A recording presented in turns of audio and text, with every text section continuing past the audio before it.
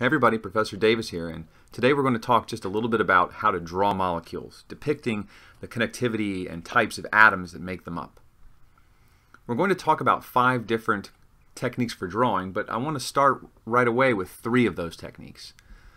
The first is the empirical formula, a formula which was used very early in the history of chemistry and contains only the simplest whole number ratio of elements. That's because this was some of the only information available to early chemists, and so naturally that's what they reported. Another technique is called the molecular formula, which gives us not just a ratio of elements, but the absolute quantity of each type of atom within the molecule. So there's a little bit more information there. And the third one I'm going to talk about right now is the condensed structural formula, which is a formula which not only gives the quantities of elements making up a compound, but also how those atoms of those elements are arranged and connected to one another. Now let's take a look at how each of these 3 gives us progressively more information, allowing us to distinguish more and more similar molecules from one another. To illustrate how each of these 3 techniques gives us differing levels of information, we're going to look at 3 different molecules: ethene, or ethylene, butylethylene, and tetramethylethyline. All very common hydrocarbons that one might encounter in the organic chemistry lab. So to begin characterizing them, let's take an inventory of all the atoms making up each type of molecule. In the case of ethene, of course, we have 2 carbons, 4 hydrogens. In the case of butylethylene, we're looking at 6 carbons and 12 hydrogens, and tetramethylethyline, though clearly different from butylethylene, also has 6 carbons, 12 hydrogens.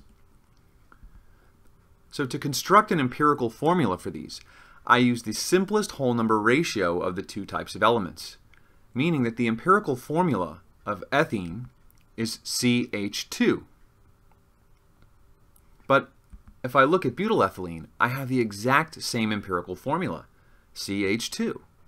And for tetramethylethyline, the same is true, CH2. So we can already see the limitations of the empirical formula. It's possible for many different compounds to have exactly the same notation and therefore be indistinguishable by this method. Let's go one level up now and look at the molecular formula instead. Now the molecular formula doesn't give us just the whole number ratio, but rather the total number of each atom. So in the case of ethene, my molecular formula is C2H4, while butylethylene is C6H12. So we can see now that the molecular formula has allowed us to distinguish these 2 compounds from one another. But just knowing the number of atoms doesn't give us all the information, because clearly tetramethylethylene will have the exact same molecular formula as butylethylene. So we have to go one step farther and include even more information if we're going to distinguish between butylethylene and tetramethylethylene. We can do this using our 3rd type of drawing, the condensed structural formula. Now in this case, we're going to go across the molecule. I'm going to go from left to right as they're drawn, and we're going to consider what's connected to each carbon within the molecule as we work our way across. And each of them gets written as its own discrete small formula within the larger condensed structural formula. Let me demonstrate. Ethene has a CH2, right? A carbon with 2 hydrogens attached. And adjacent to that, another CH2. So the condensed structural formula for ethene is CH2CH2.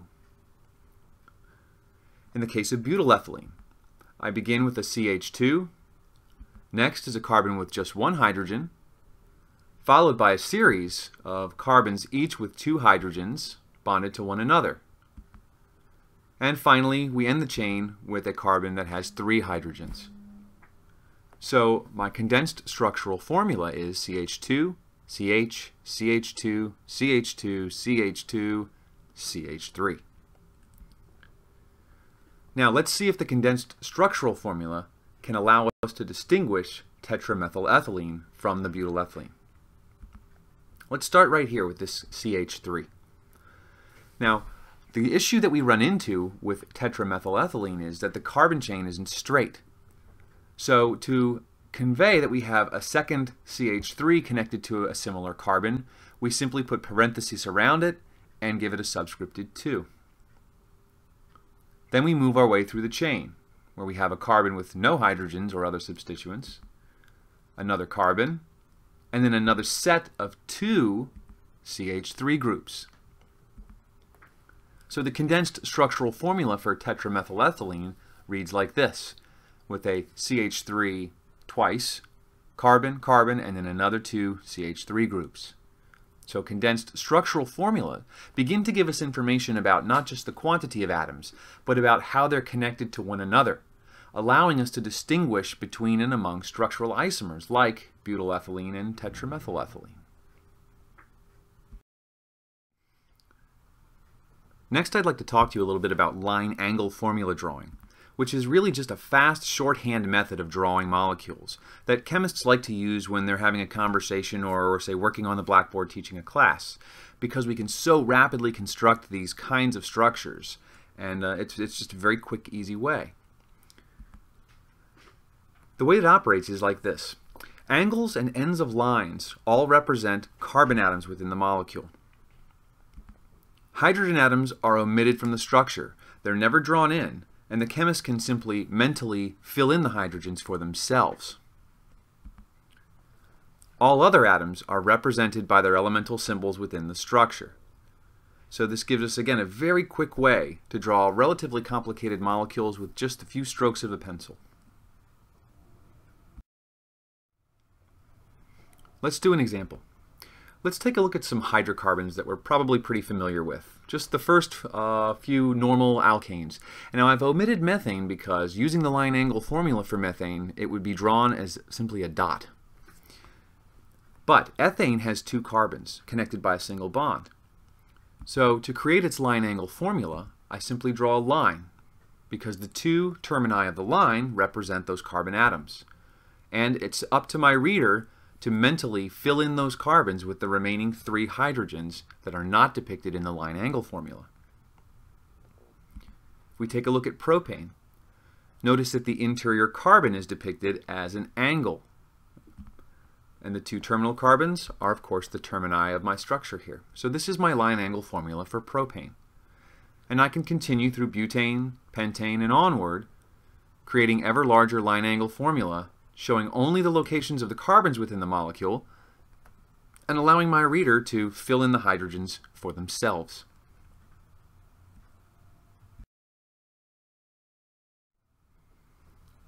Now let's take a look at 3 other molecules that have an atom that is not a hydrogen or carbon. We'll do oxygen.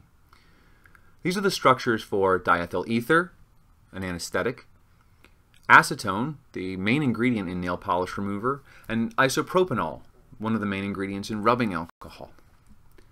Now to draw the line angle formula for these compounds, I'll again use the termini or angles within my lines to depict carbon atoms, but I'll have to explicitly write out the oxygen atoms.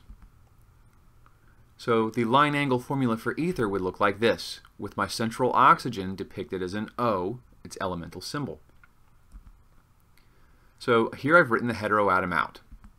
Now in the case of acetone, again I'll have to write that heteroatom oxygen, but I also need to show the bond multiplicity. You notice that I've connected the oxygen to my structure using 2 lines instead of 1. A clear indication to my viewer that that oxygen is a double bonded oxygen.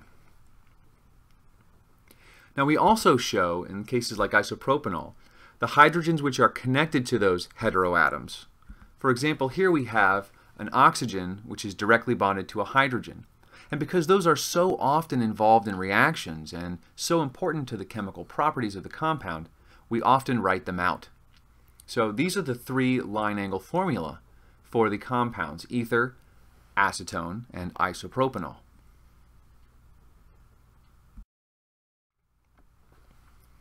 As a final type of drawing, let's take a look at the perspective formula. This is a technique which gives us not only the connectivity of atoms within a molecule, but also the spatial arrangements of those atoms, which can be crucial to understanding the chemical and physical properties of many organic compounds. To do this, I'm going to demonstrate using the molecule butane. Now here's a 3D representation of butane. My line angle formula would look like this, and that lets my viewer know that I've got a 4-carbon hydrocarbon, and I can fill in the locations of those hydrogens for myself mentally. But what if I'm interested in only talking about these atoms here, which are coming out of the plane of your screen toward you? Or maybe I'm interested in talking about the ones in the back, or even the ones that are coplanar with my carbon chain as it's been drawn. Now all of these positions are discrete from one another.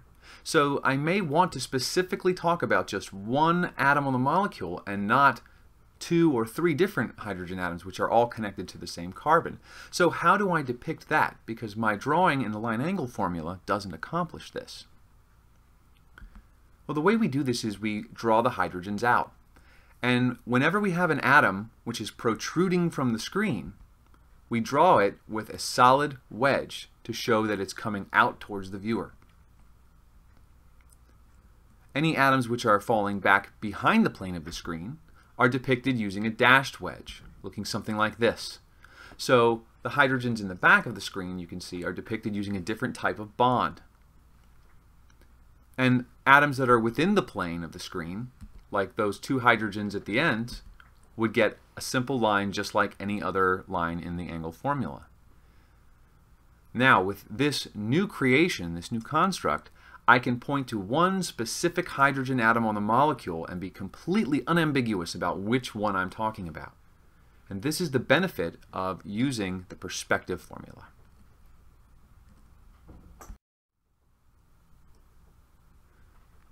The content of this micro lecture was an excerpt from a course I've been developing in collaboration with the teaching company. This course will be available in October 2014 and is 36 parts on organic chemistry. So whether you're a college student preparing for your next exam or a curious lifelong learner, find out more about my course at my website, www.chemsurvival.com. That's all for now, everyone. I'm Professor Davis. I'll see you on the next video.